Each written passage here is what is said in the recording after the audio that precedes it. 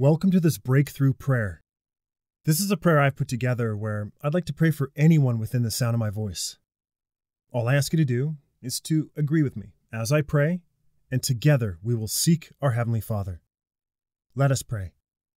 Heavenly Father, we gather together and come into agreement in the wonderful and powerful name of Jesus Christ.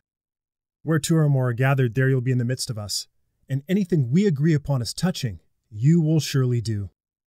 Father, in Jesus' name, there's no distance in the Spirit, and we thank you for the person I'm praying for who desires a prayer for breakthrough. Father, all the glory and honor to you. There is none like you. We ask you to help them when it comes to the temptation to not trust you. We call them strengthened from within by the Holy Spirit to resist their flesh and run from that temptation. We speak breakthrough over their life. We bind and rebuke any and all hindrances and command them to go, in Jesus' name. We call in what's been held back. Glory. When temptation tries to wrap its arms around them and pull them down into some kind of sin, they have the strength to beat and defeat it. Hallelujah. Father, they are putting up a wall of resistance unlike anything they've done before. They don't want to walk with sin or anything else that might be holding back the breakthrough in their life, like it's okay. They refuse to cooperate with it. They refuse to fall short. They refuse to miss the mark. We decree and declare in Jesus' name that they are free from doubting you through Christ. The sin of not trusting you simply cannot dominate them.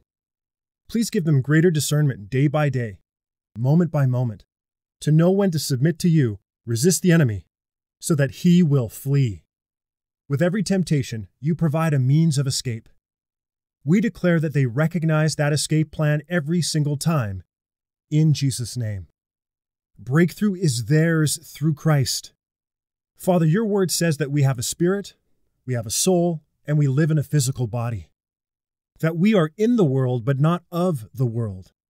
We ask you to reveal even more deeply to the person I'm praying for who you created them to be. They are a three-part being. Help them to discern more clearly that you are with them every day. You are inside them right now. The Spirit of Christ lives within them. They are your child.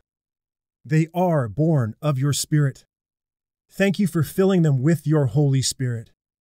Thank you that He is giving them wisdom, revelation, and understanding in all that they face. They know which way to go in the affairs of life because they look for direction on the inside, not the outside. Help them, Father, to listen to their heart as they look to you who lives in them. They have an unction from the Holy One. In Jesus' name, they are becoming even more Spirit conscious. They listen to the voice of your Spirit and immediately obey His instructions. Their spirit is directed and controlled by the Holy Spirit, for they walk not after the flesh, but after the Spirit. Not in the flesh, but in the Spirit. We declare that they trust in you with all their heart, and they lean not on their own understanding. In all their ways, they look inside themselves and acknowledge you. As a result, you direct their path.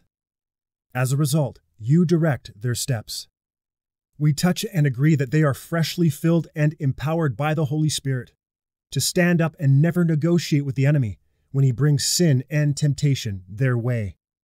We decree and declare by faith that they walk in the light of your word.